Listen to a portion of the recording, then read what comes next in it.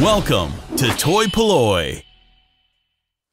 Hello and welcome to another video from toy-polloi, and today we're going to be looking at fixing a couple of sort of minor issues on this vintage G1 Transformers Jetfire. Now, I was recently sent a large donation of Transformers by Michael Schaefer, and this was one of the figures that was in that box, and initially when you look at it, it looks in very nice condition, and really it is. It's got a few sort of minor cosmetic things, but most of it is sort of perfectly displayable. It even came with all of its accessories, so that's a nice sort of thing to find, but there are a couple of issues that mean that it's not quite displayable yet that I want to fix. So this is not really a full restoration, it's just going to fix some issues so that it is perfectly displayable. The main one being this very floppy left arm. You can see it doesn't hold in place at all.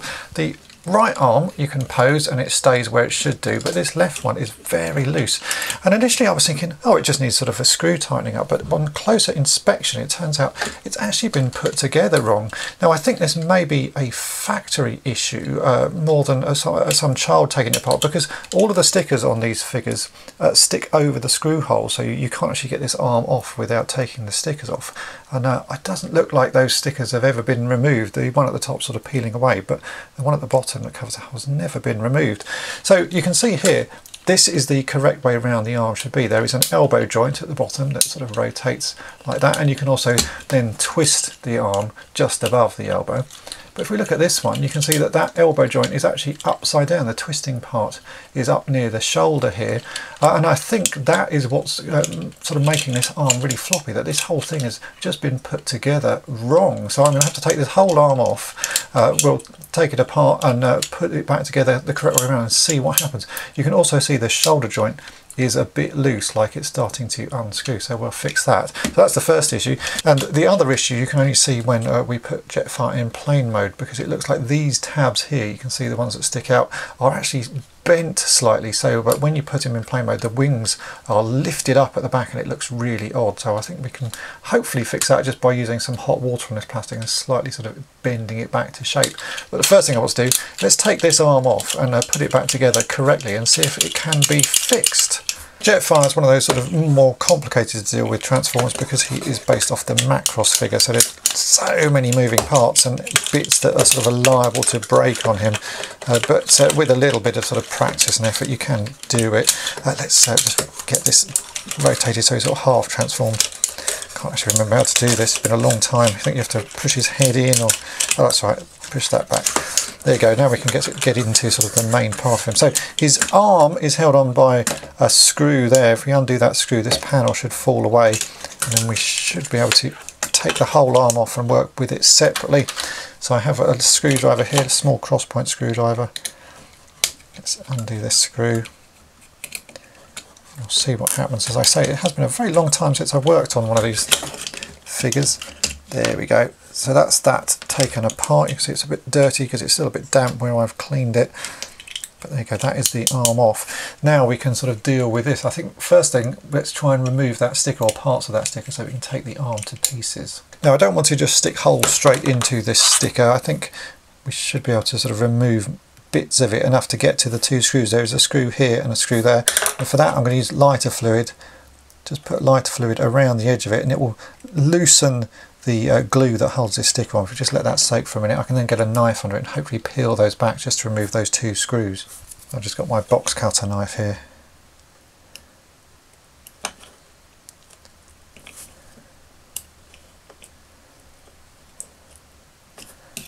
A bit more lighter fluid on. There you go. So it just loosens the glue enough that we can get under those edges. That should do. Now we can take the screws out and start putting this arm back together properly.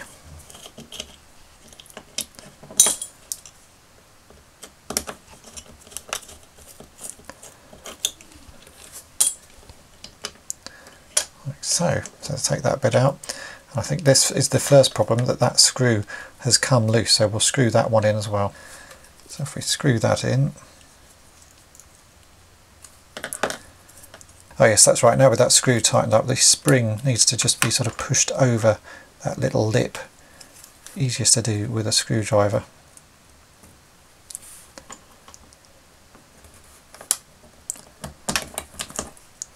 Okay, so that's the top part of the shoulder sorted. Now we can see what's going on with this. I think the whole thing is just round the wrong way. That should definitely be at the bottom. So again, let's take these screws off. It looks like there is also a spring and a screw missing, so hard to say if this has been taken apart by a child or just a factory error. But no matter what we do should help this. So take this arm apart. So that needs to go around this way, and I think there is definitely chunks missing here. There should be a little latch, sort of like this bit here, that sort of enables that to rotate round. That is missing. So I'm going to say a child must have taken this apart. That would be very unusual for a toy company to miss such a major part. I think it will still work without that though, so we can put those bits back together. And we'll just see how it goes. It might have enough sort of force there to hold it. If not, I'll have to come back to this in a future sort of video when I've found some small springs and see if we can repair that. Let's put that shoulder piece back together.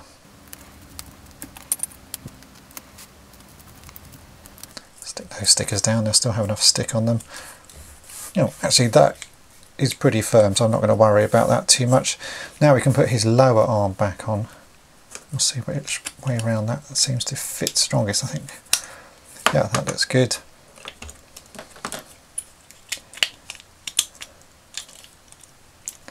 Oh no, that's not the way around. You can see actually there, this sort of raised area where the screw goes in needs to go on the other side. So take that off, we'll twist that round. There we go, that's the correct way around. Sometimes when putting toys back together you just have to sort of take your time and test fit things and see what happens. Alright, so that feels better. Let's put the screw in and see if that tightens it up. Well, it's better, but it's still a bit floppy. Let me check the other arm, see what that one is doing.